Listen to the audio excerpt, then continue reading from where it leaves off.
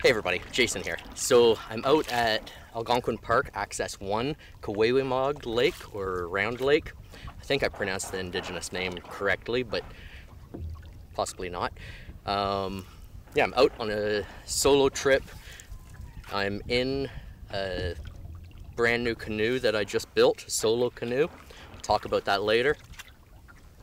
And yeah, fire ban is still in effect in Algonquin, in the area. We've got forest fires burning about, I don't know, I'm gonna guess give or take 100 kilometers from here. Very little rain this summer, low water levels. Today is one of the longest lengths of the trip. It's going to be, I think, just over 15 kilometers. That's linear. So doesn't sound like much, but several portages, one of which is 2 kilometers long. And I think it's going to be very likely that I'll have to do the portage in 2 trips and not just make it one. You know, I've got my big dry bag pack, canoe, and a food bag. So I could potentially load the food bag in my dry bag, but right now it's pretty full for the length of the trip. So I'll probably do the food bag in the canoe and then my pack as separate trips.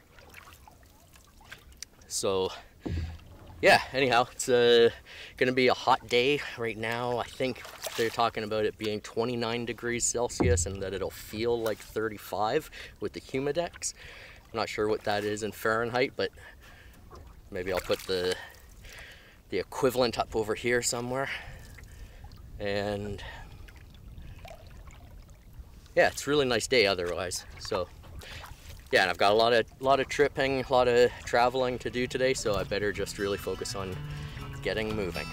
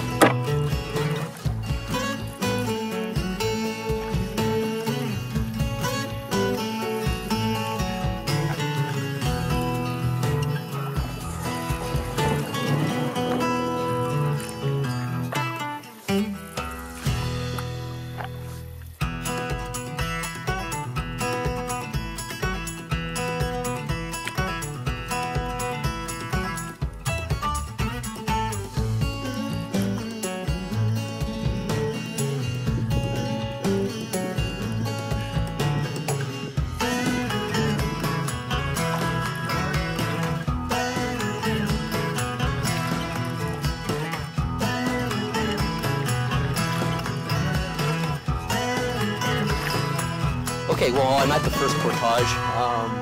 Yeah, it's marked by the parks as 135 meters. Jeff's map has it at, I think, 65 meters, and I would definitely go with the Jeff's map measurement. So yeah, I'm just gonna walk through, and just so you can get an idea, I've already taken my pack and the canoe over to the other side.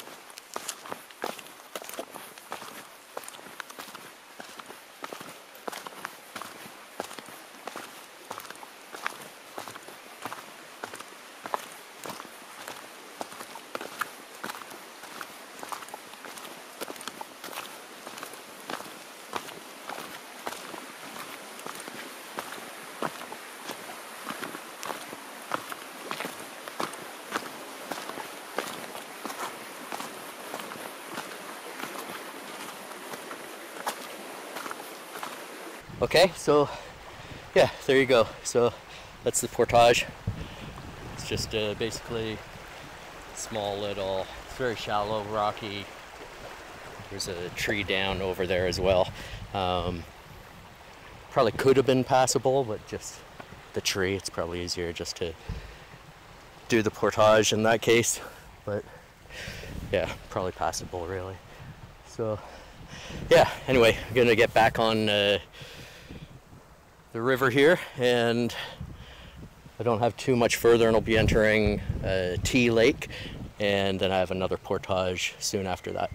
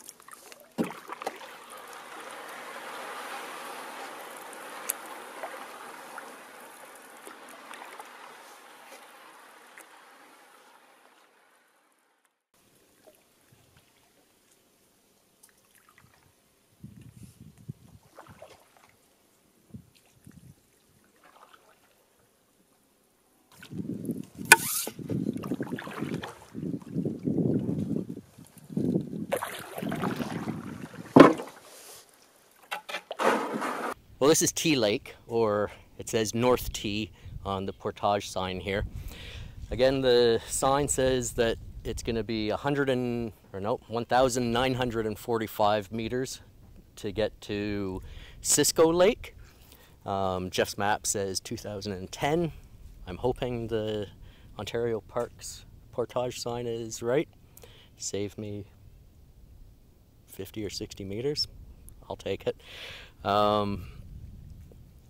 Yeah, it's really good conditions. Really good conditions. So I'm just relaxing for a moment. You know, I'm not halfway of my day yet, but you know, I've been up since 6 o'clock and did the drive here and whatever. I've done 2 portages and I'm not sure how many kilometers I've paddled, but just relaxing a little bit, resting, stretch my legs and my back before I pick up the canoe and pack. So T Lake, or North T, what I'm on, it looks like a really nice lake. It's large, and I've been warned about, you know, strong winds coming from the west, which is the way I paddled in. So paddling out, we'll see. Today, the winds aren't that bad. At times, it was starting to whip up, but yeah, not bad. It looks nice that there's actually, like, I'm wading out in it right now at the portage, and it looks like there's lots of sandy beaches at the campsites, and if not sandy, like it's a mix of sand and pebbles here. So yeah, really nice, and nice clear water that you know, I haven't seen any leeches swimming around, so that's always a bonus. Yeah, I like this lake, so I might have to come back and just stay here for a couple nights at some point. Anyhow, I'm going to hydrate, drink what I can, and then this portage actually it does a V, it veers off. So it goes from where I am, North T, it goes to Lost Dog Lake, and that's a 485 meter portage, and somewhere between here and there it V's off and heads to Sisco, which is marked 1945. So yeah, thinking about it before, I was thinking that what I'll do is I'll split up my portage instead of walking the full 2 kilometers. I think what I'll do is I'll pack in whatever, probably my big pack and camera, and get to where it V's and put things down there, and then come back and get the canoe and go back to that spot. At least that way, you know, when you have a canoe on your head, I don't know what the portage is like, it looks not bad, but with a canoe on your head it's hard to see. So if I take the pack, I'll definitely be able to see where I'm going, and yeah, and then I'll just look for my pack when I have the canoe on my head, and it'll be a good spot to stop. So yeah, why don't I pull the canoe in a little, and then why don't we just have a quick look at what it looks like at the beginning here.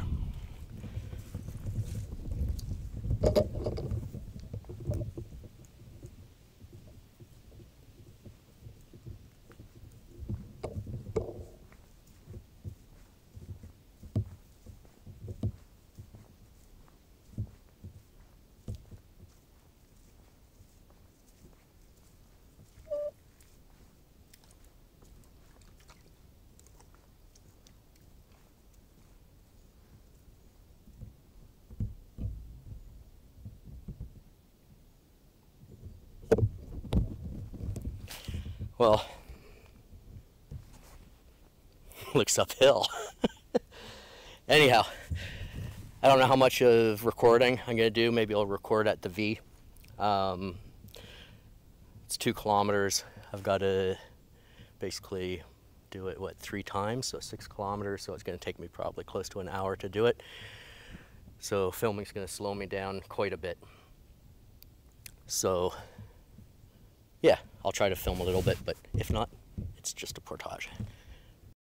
All right, well, I hiked up the top of the hill of the portage, and the V, the turnoff to what is it, Lost Dog and Sisco was only probably another, I don't know, 10, 20 meters further. So I decided just to keep going, and it was uphill probably 25 meters past that V, so uphill for, I don't know, 75 to 100 meters, I would guess.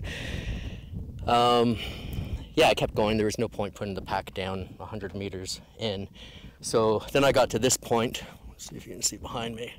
That's the canoe rested up on, I'm guessing rangers took that branch and they nailed it between two trees as like a makeshift canoe rest. So thank you, rangers. So I got to there and figured that's a good spot to put the pack down, and I went back and got the canoe. Now I'm hoping, it certainly feels like it was a kilometer, but I don't know if it was. You know, it might have only been 500 meters. I hope not. But anyway, I'm going to pick up the main pack and hike further. Hopefully it's the rest of the way to Sisco Lake. And then I'll come back and get the canoe. Then I have to paddle across Sisco, do another portage that's, off the top of my head, I think it's 700 meters or thereabouts. And then I will get to my destination, Lorne Lake. Anyway, mosquitoes are kind of bad in here too. I had to use the bug spray, but actually I sprayed myself when I dropped the pack off, but then, yeah, I was getting swarmed, so I sprayed myself again. It's hot too. I don't know if you can see my face. I'm sweating like mad.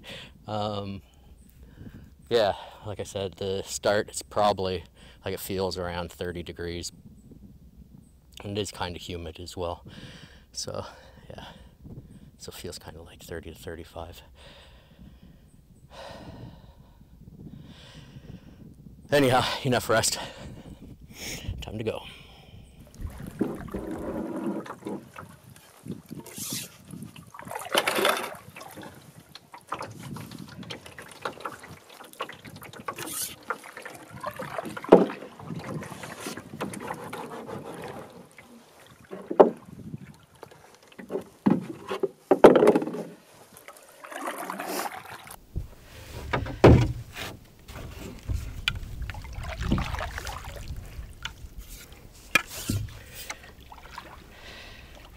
So I'm out on Sisco Lake now. The where I had the canoe leaned up, yeah, that wasn't halfway at all. It was probably like a quarter of the way or a third of the way. Bugs got really bad. I sprayed bug spray like 3 times on me while doing that portage, maybe 4 times, and they were still swarming like crazy. I can't tell you how many times I've been bit. So yeah, I didn't bother doing any other filming, just get out on the water and I'm gonna paddle. This is Sisco Lake, it's just a small lake. I'm gonna find the portage. So I've got one more portage to Lorne Lake where I'm headed tonight. So I'm going through my water pretty quick too. I probably only have like 300 mils left, so I may take a moment to filter some water before the portage. It's I think 700 meters or a bit more than that, so yeah, I will want water at the end of it.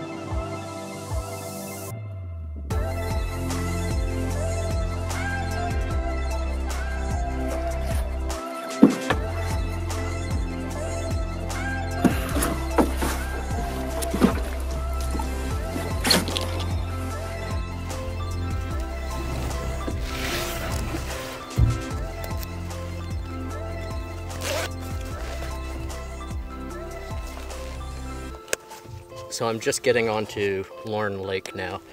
It's the portage from Sisco to Lorne behind me. Yeah, lots of mosquitoes again. You know, like really, I think it's just, you know, I get heated up and breathing heavy, and that's the type of thing that mosquitoes are attracted to. So I didn't bother filming any of the portage. At least I don't remember I did.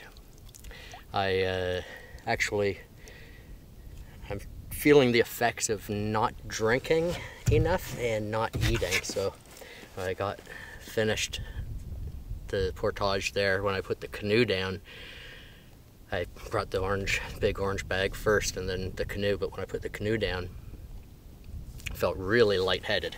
So it's my own fault, I know, and I've been pushing it, but I didn't have anything to eat today. You know, last night I crashed out at my my sister's cabin, an hour south, and so I just got up at like 6 o'clock and headed towards the park. Then I picked up a coffee through the drive-through at Tim's, but where was that? Burke's Falls. So, and it was just too early feeling to eat. And then I made a mistake. I packed my trail mix down at the bottom of the food bag, and I could have taken the time to dig it out, but I just figured just push through and just get to camp and have something to eat. And then also I had 1 liter of water, but you know, 30 degrees with Humidex 35, you know, lots of sweating, lots of lugging. Yeah, 1 liter isn't enough. My lips actually, they feel dry, so I'm almost to my campsite, but I think I'm just gonna float for a minute. And I did filter some water at the other end of that portage, so I've got another 400 mils. I think I'm just gonna relax, float, and just hydrate myself, then find a campsite.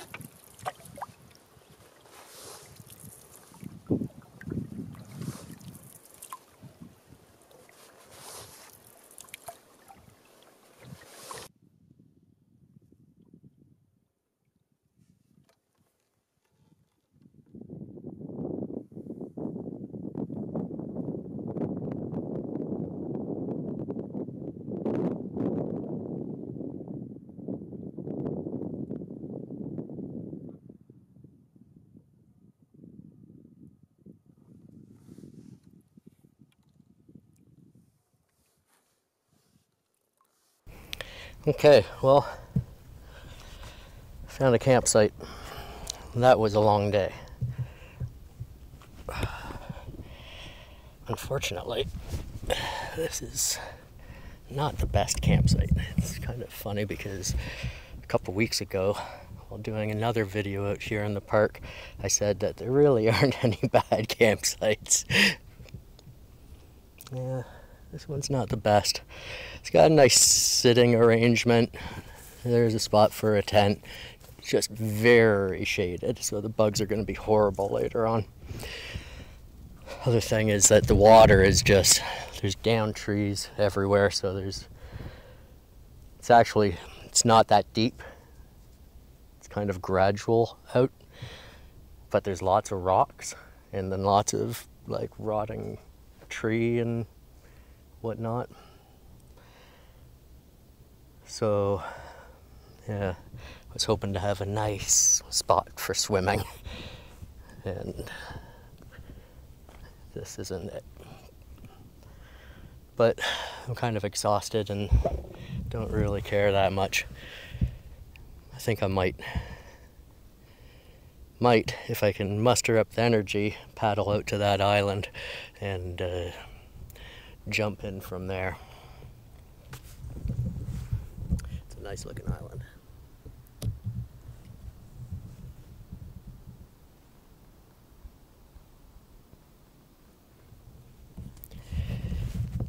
Anyway, so let's have a look at this campsite. I got the canoe tied off, but I'll show you around.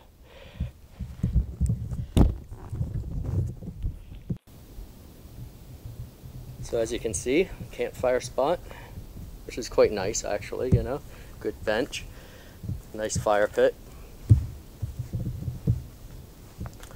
And then over here we have a nice flat spot for a tent.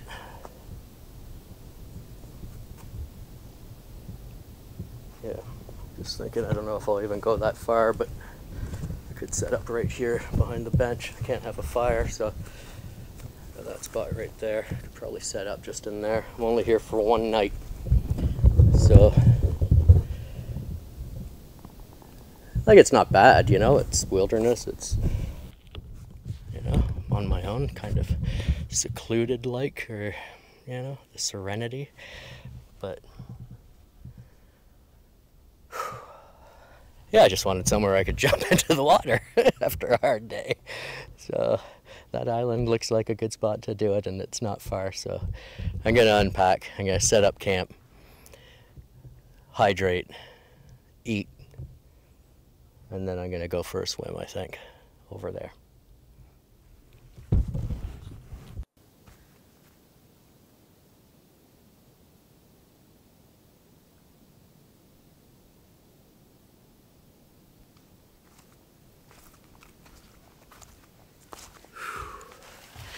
Yeah, I think I'm just gonna set up camp right there.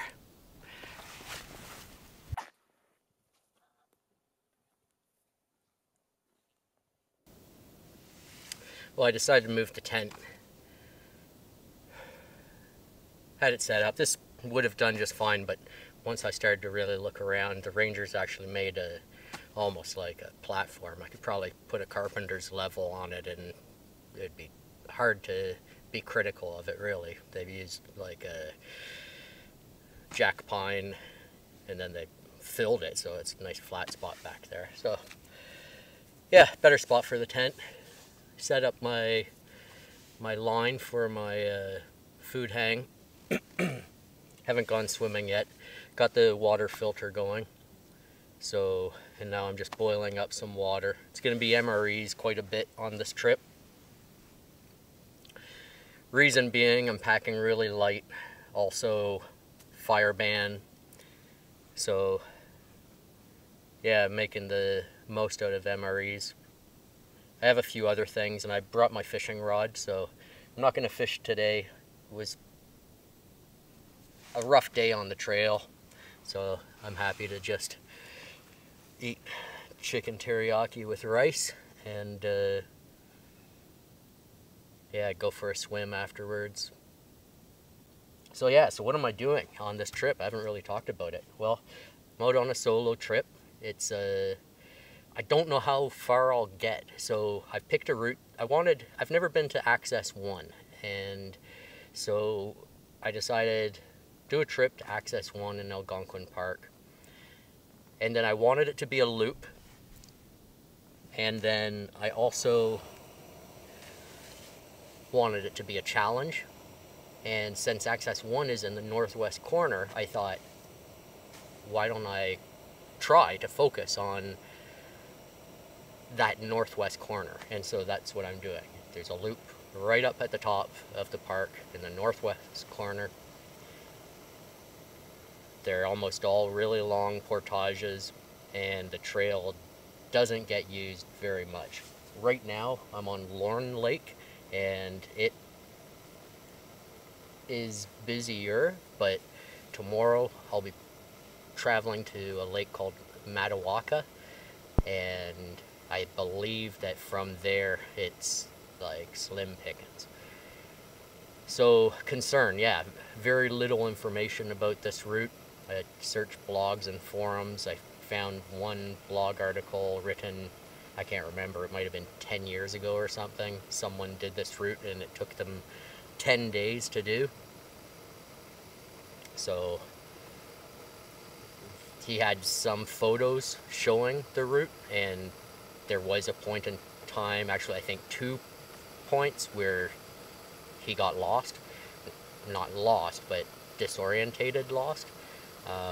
Another time where I believe he couldn't find the portage, and then eventually found it, and the photo of the portage, like, it looked like a game trail. It like grown over and everything. So yeah, so I'm concerned about that.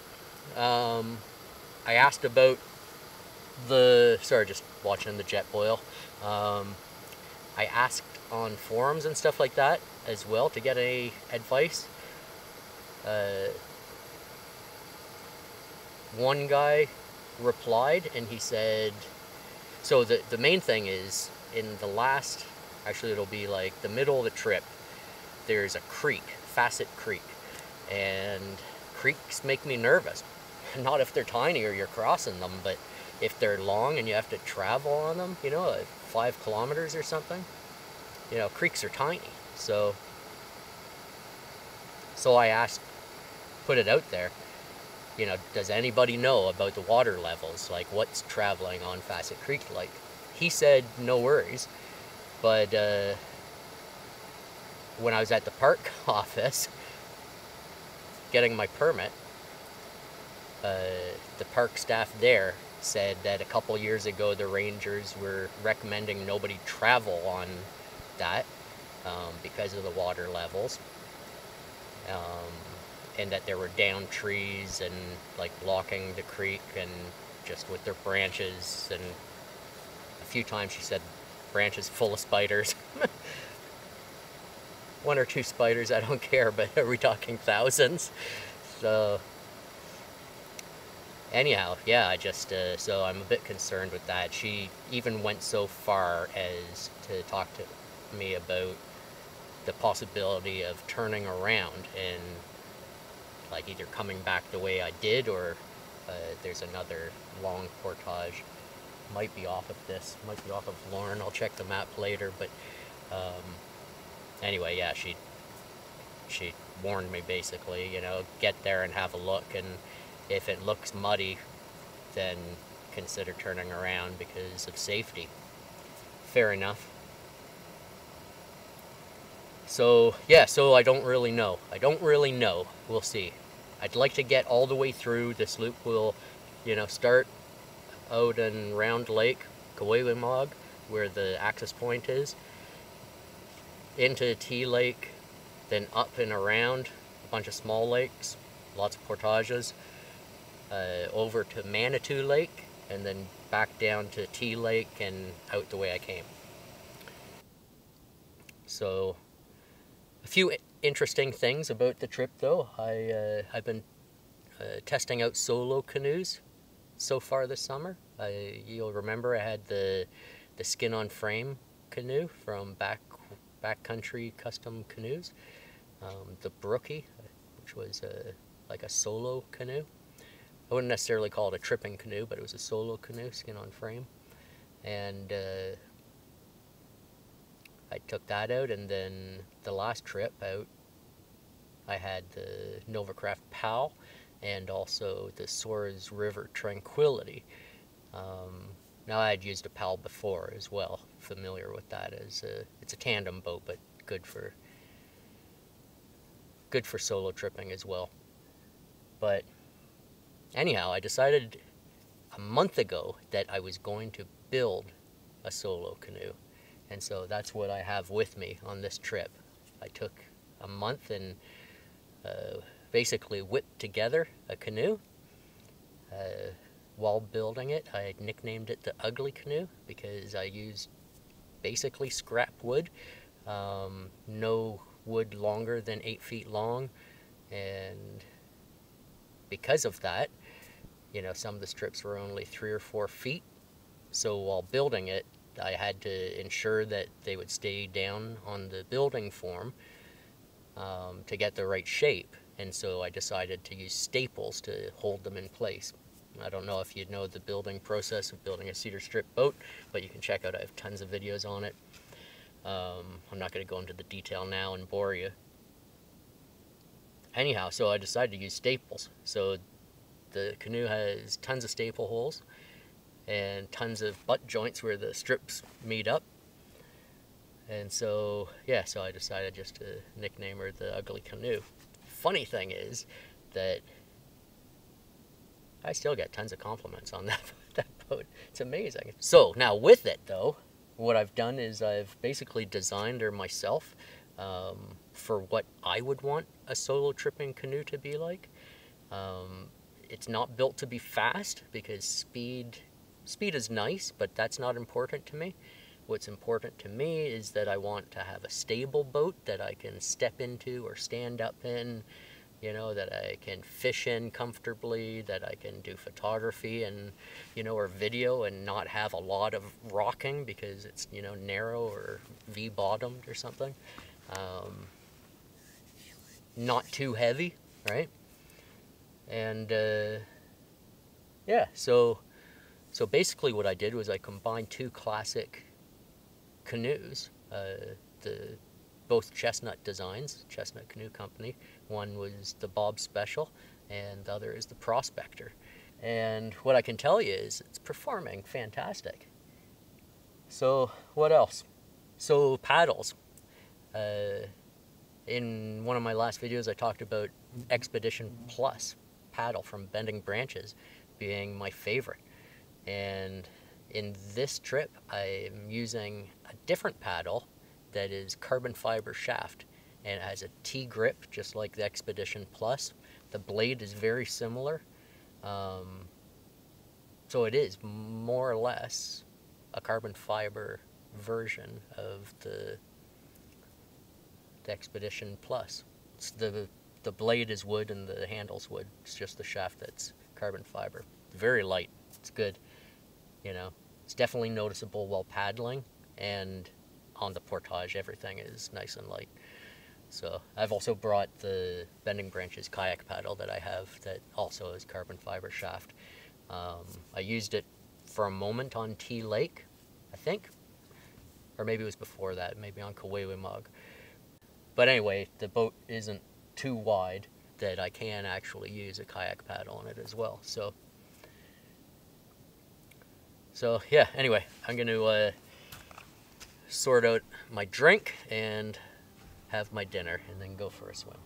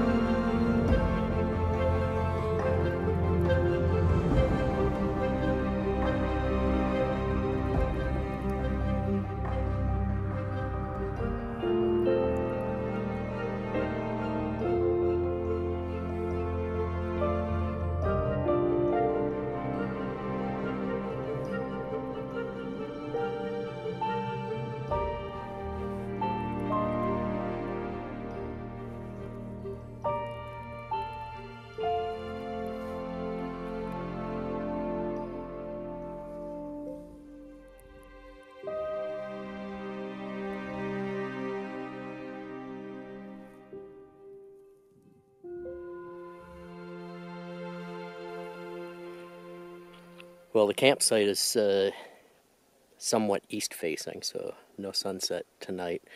I paddled out to get a bit of a look at it and washed off a bit. Haven't decided if I'm going to get up early and head out or hang about. I would like to get up to Matawaka at a decent time. So, yeah, I don't know, I guess we'll see. We'll just play it by ear. I could find myself sleeping for a long time, or who knows. So I did a rough calculation on how much distance I traveled today, and what I came up with was about 21 kilometers. So, yeah, it was a good day, I guess.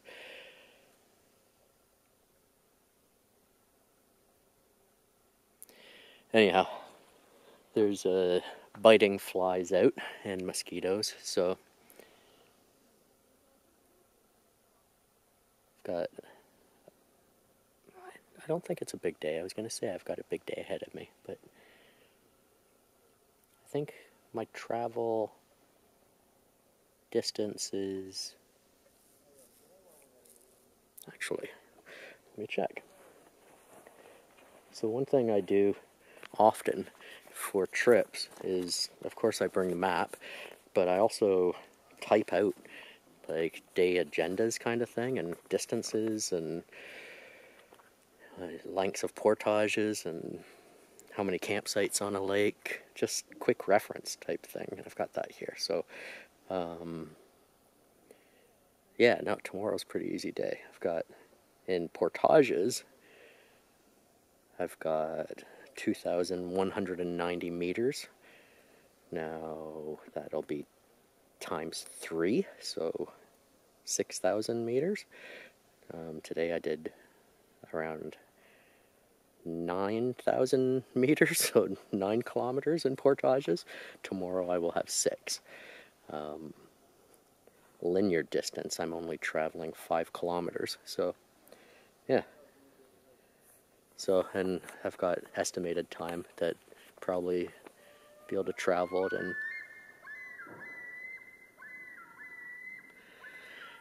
probably be able to travel it in 3 hours. So the filming slows me down big time, so maybe 4, but yeah, so if there's no way that I will wait around here past 10, but if I was to wait around until 10, then I should be at my next camp by around 2 tomorrow afternoon, so that would be good. So yeah, easier day. The long portages are wiping me out, you know. I'm not as young as I look, but I guess I'm not as old as I look either. Anyway, I'm wiped. So